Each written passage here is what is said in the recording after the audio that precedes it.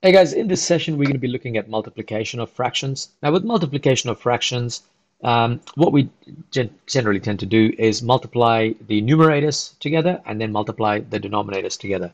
So if you look at question number A, what we're going to be doing is 3 times 2 for the numerator, 5 times 7 for the denominator, and we're going to end up with 6 over 35 for question A. So moving on to question B, 4 times 2 for the numerator, 5 times 3 for the denominator. 4 times 2 is 8, 5 times 3 is 15, and we're pretty much done with question B. Now question C, we've got, again, same thing, 3 times 2 divided by 4 times 7. So 3 times 2 is 6, 4 times 7 is 28. Now at this point, what you can do is you can actually simplify this further. And we can kind of start with the easiest one. We got two even numbers, so we're going to divide both of the numerator by 2 and the denominator by 2. So 6 divided by 2 is 3. 28 divided by 2 is 14. And pretty much after this point, you can't really go any further for this particular fraction.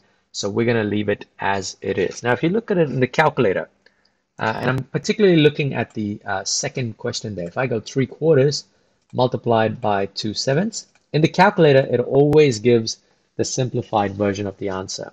Now, if you write 6 over 28, while there's nothing really wrong with it, but as you start going up different levels of your maths education, you really want to make sure that you know how to simplify those fractions into the lowest form possible. But yeah, there's nothing really more to multiplication of fractions, just that you've got to multiply numerators with numerators and denominators with denominators. I'll tell you what, I'll throw one other question, and I know sometimes people go, well, what about this one here? So let's say we got something like 7 over 9 multiplied by 3.